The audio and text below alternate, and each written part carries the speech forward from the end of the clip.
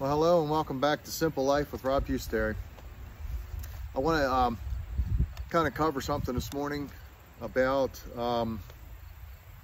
why I've started doing this whole YouTube channel and what the importance of it is. I'll say it again, I say it a lot. A few months ago, back in December, well, I say a few months ago, it's now September, so back in December, I had a heart attack. 57 years old, I had a heart attack. I had two 100% closed arteries, 100% blocked up.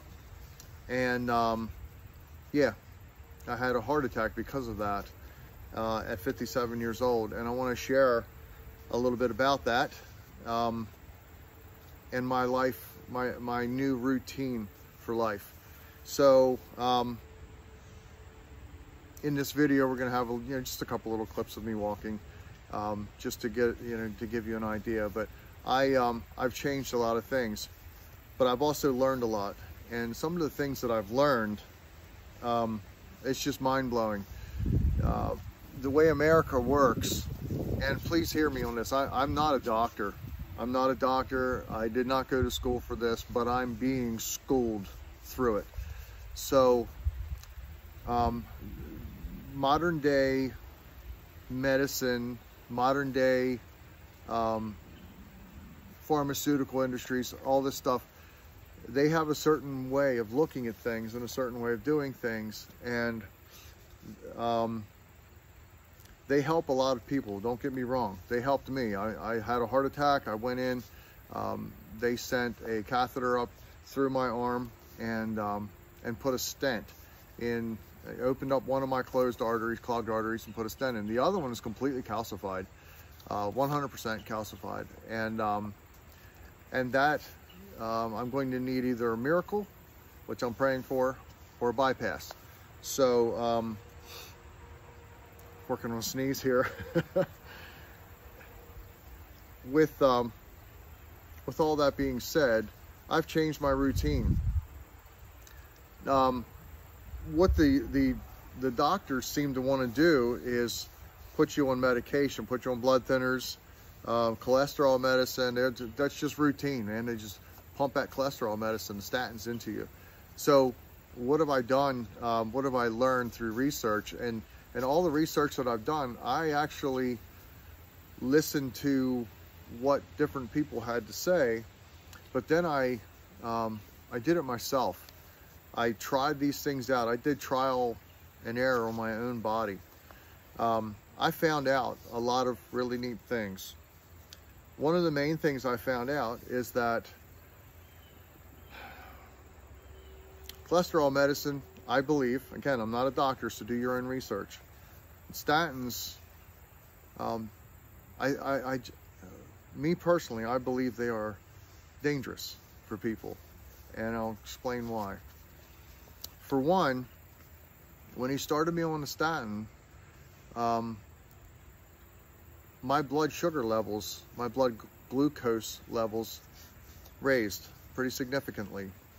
And so I started researching it and found out that the statins, they mess with your liver and I believe your pancreas, I'm not sure, but they mess with your organs, we'll put it that way.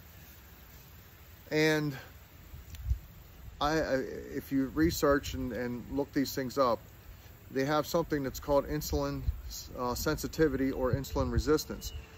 If your body becomes insulin resistant, that means that it doesn't allow the insulin to do its job to control sugar spikes, control, all that blood glucose levels, all that stuff.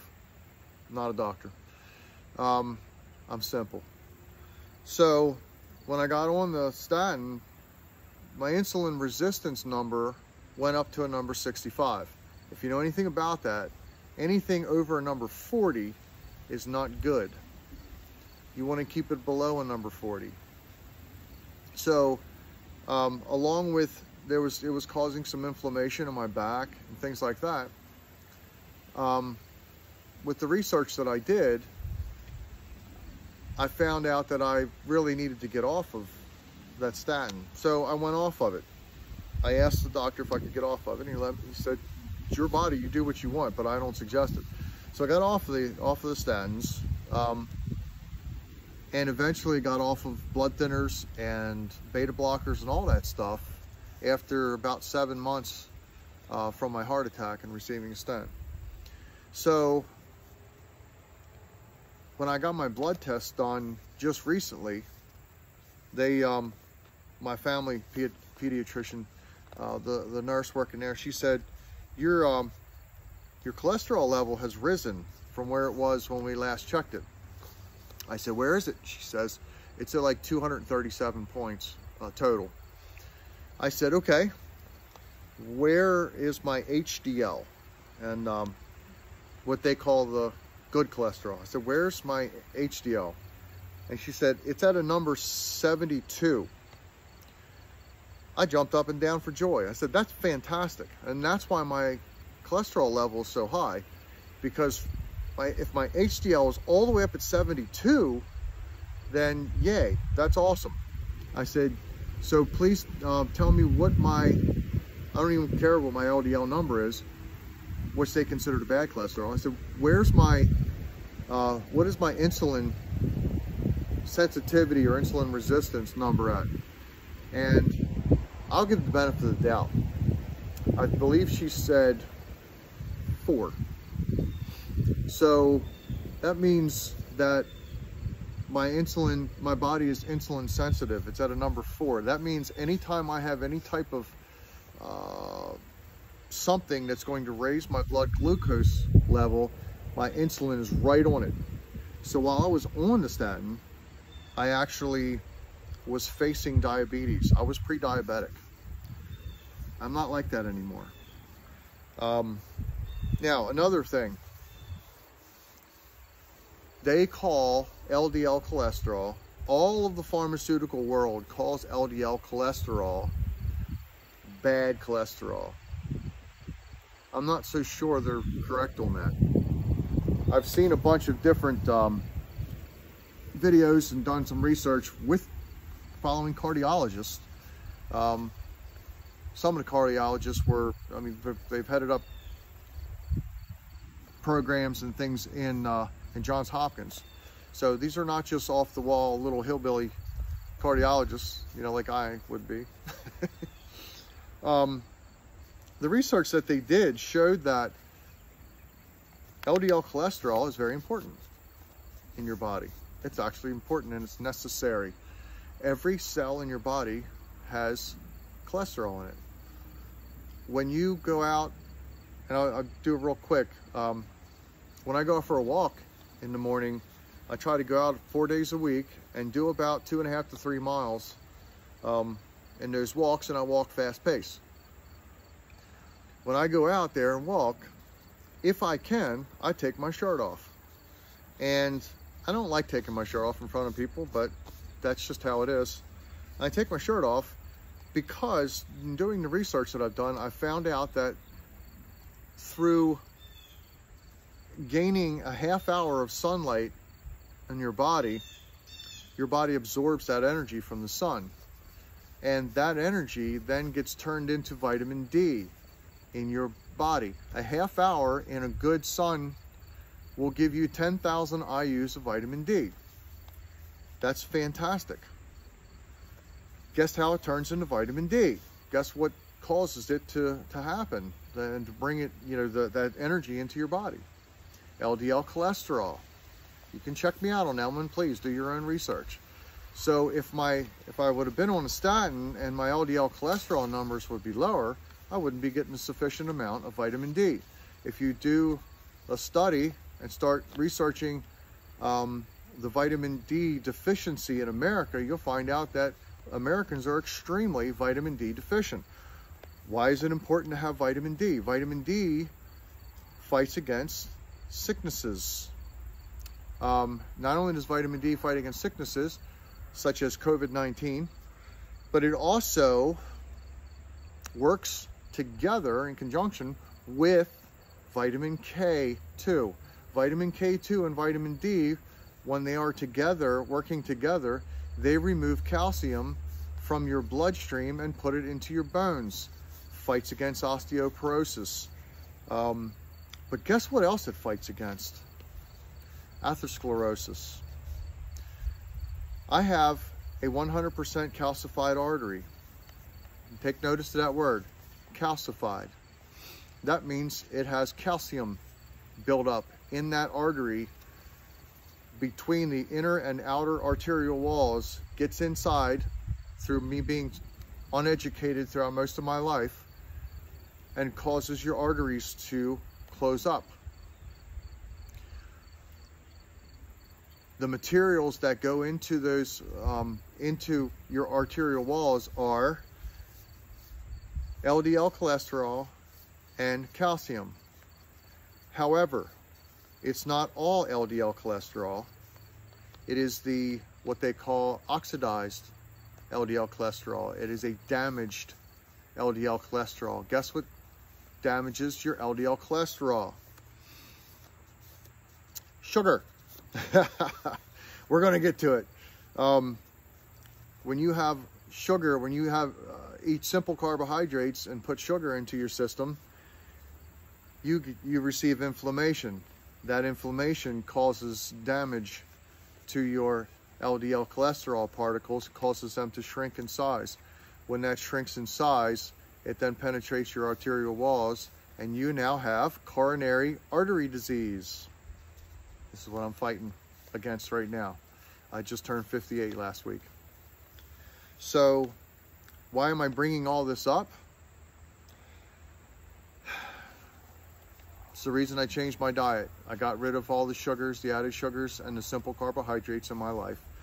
And I now eat, on average, between 50 and 100 grams of complex carbohydrates per day.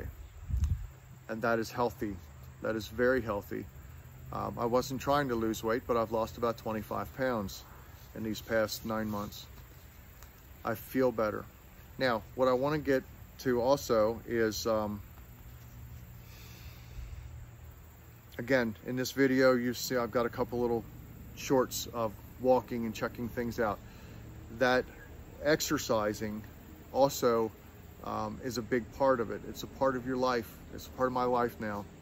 In doing that exercising, that is also key into bringing my HDL cholesterol, raising it up, which is very beneficial to your system. And it helps keep your LDL cholesterol healthy so that it's not damaged and you're not basically killing yourself. It just makes everything work better. It keeps your blood flowing. It keeps, it just, I'm not a doctor, man. I'm gonna keep it as simple as I can because I'm very simple. It is just downright good for you. So why am I doing all this? Why? Because when I'm 70 years old, I don't want to be sitting in a wheelchair with an oxygen tank and having my family have to push me around and take care of me. I want to live healthy until it's my time to go. And I know I have an appointed time. The Lord God's going to take me when it's his time. And there's nothing I can do about that. But that's what's going to happen. But I want to be healthy. And when it's time to go, I'll go. So I want to hit on something else. I had a stress test a couple weeks ago, and in that stress test, I failed it. I failed it miserably, and I couldn't understand why. Remember, I have a 100% calcified artery still, so I'm working off of 2 open, clear arteries, and the one has a stent, which is fine. I just had it checked last week. It's fine. It's open, and the one that's 100% calcified has grown its own bypasses around it. However, my left ventricle, there's a portion of it that is sleeping, waiting for blood to enter it. Well, when I had that stress test done, I got chest cramps and I had to quit early. And I didn't understand why. Because I've been exercising and I've been doing great. So, I mean, even the very next day I went out and I walked and I broke all my records. I ran up hills. I got my blood, my heart rate up to 159 beats a minute a couple times. I kept jogging. I would jog for 75, 100 yards and run my heart rate up in well into 140s, 150s, and I felt fantastic. But why couldn't I do it on that stress test? A couple days ago, Friday, I decided, because red wine's good for you, right? I decided throughout that afternoon, I'm going to be super relaxed and just have a good time. And I drank about 4, possibly even 5 glasses of wine on Friday throughout the afternoon and evening. I do not get drunk. I just want to put that out there right now, make it straight. I do not get drunk. If I start feeling, you know, like it's hitting me, I put it down, drink water. But I can go through an entire afternoon sipping wine and enjoy it and not get drunk, just relaxed. And so that's what I did on Friday. Well, Saturday morning I went out and took a walk, and I hope somebody hears this, okay? Saturday morning I went out and took a walk. And when I was walking, when I started, my heart hurt, my chest hurt, and I couldn't figure out why. I couldn't understand it. It felt like I'm not as bad as when I did the stress test, but I could feel it coming on, so I had to slow way down. And I slowed down to 17.5 minutes for that mile, the pace that I was going, so that I didn't cause any problems, but I kept walking. And yes, I carry nitroglycerin pills with me while I'm walking. So I didn't understand it. And after I'd gotten into my walk about a mile and a quarter, I was okay. And I picked up my pace and still took it easy. But I picked up my pace and I got done, and it just was hitting me. Why in the world would it be like that today? And then I thought back, well, yeah, I had some wine. So good old Google, I started researching what happens to your arteries after drinking wine. And I found out that when you consume more than 1 to 2 glasses of wine in a day, it counterreacts, and at the time it lowers your blood pressure, and you feel great. But like 13 hours later, this article that I read, 13 or so hours later, it actually causes your arteries to constrict, to tighten up, just the same as if you have an adrenaline rush, and cortisol is released into your body. Adrenaline and cortisol is released into your body. So that was what I was feeling. It was like my blood pressure, I could just tell my blood pressure went up. My heart rate, while I was walking that first mile, even though I was walking slow, my heart rate was running in the high 110s, 116, 118, while walking slow. That's not right. There's something off there. But then after I warmed up, it started going down.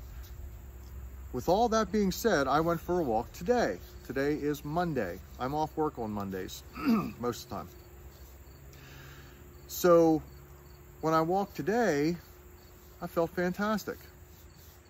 I walked 14 and less than 15 minutes a mile, walked fast pace, felt great, didn't have any chest pains, wanted to start jogging, wanted to walk faster, but I'm being careful, and watched my heart rate.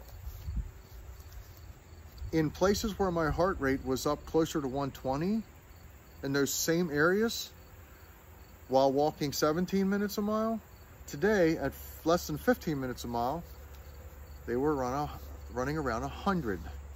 My heart rate was about 100, so it was beating a lot slower. It wasn't working anywhere near as hard.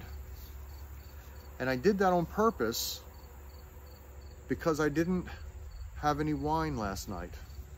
I had not even an entire glass before dinner.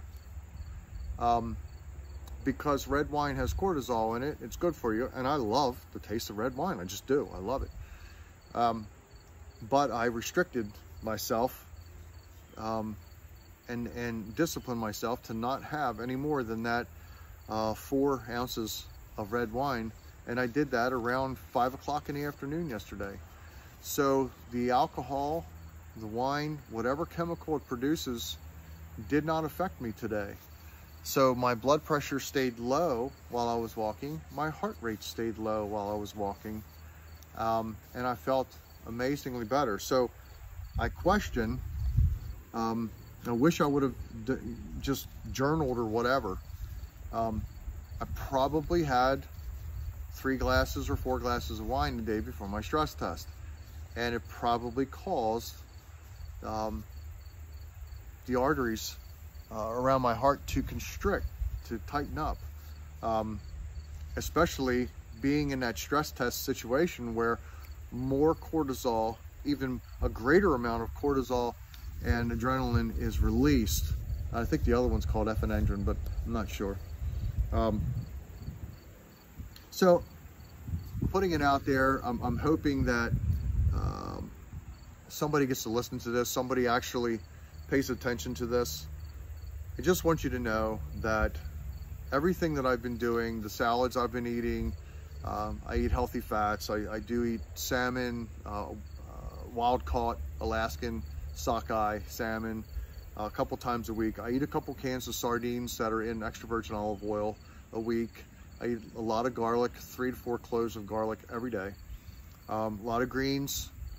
Yes, I do have my red meats, but it's not a lot. And when I do, I try to have grass-fed, grass-finished beef because that actually is high in omega-3 fatty acids as well. There's a lot of different things that I do. If you follow this channel, if you like and subscribe and follow this channel, I will be doing more of these videos on how I eat, the way that I cook, the way that I exercise, hopefully to help somebody else out. The main reason, I'm not gonna say the only reason, the main reason I'm doing these videos is to hopefully help others to begin their journey on living a healthy life. The foods that I eat are whole foods. I don't eat foods out of a box. The only thing out of a box that I eat is I will at times use about a tablespoon of Ezekiel cereal on my steel cut oatmeal, because steel cut oatmeal is low on the glycemic index. It has complex carbohydrates in it. It's good for you. Your body needs that kind of stuff. But I will put a little bit of Ezekiel cereal on that just to give it some crunch. And it also is all sprouted grains. It's all good for you. And so, you know, that's the only thing that I'll eat out of a box. Everything else is extra virgin olive oil, whole meats, whole vegetables. I don't eat chips. I will eat some crackers. Triscuit makes an organic cracker that is 3 ingredients. It is whole grain, whole wheat, salt, and cold pressed oil of, I can't remember which one it is, but it's cold pressed oil. And if you have oil that's cold pressed, that's good. The other oils, sorry, they're bad. They're just bad for you. You could do a research on that. Maybe I'll do a video on that one day. But I know I've run kind of long. This is longer than I typically do videos. I try to keep them below 15 minutes, but man, I had a lot to say. I even took notes. So anyway, there you have it. Again, please like this video, subscribe to this channel. We will be doing more and more of this as time goes on, and talking about how to live a simple life, how to get rid of stress, how to make your body ready if you do get into a stressful situation, which is what I'm doing, and how to keep your organs healthy and get away from being pre-diabetic, diabetic, to get away from heart disease, coronary artery disease, cancer. I'll just throw this little note in there real quick, and I'm going to be doing videos on this as well. Sugar causes inflammation in your blood. Inflammation in your blood causes cancer. It's as simple as that. It's just, you know. So anyway, thank you all very much. I hope this helps somebody. God bless you all.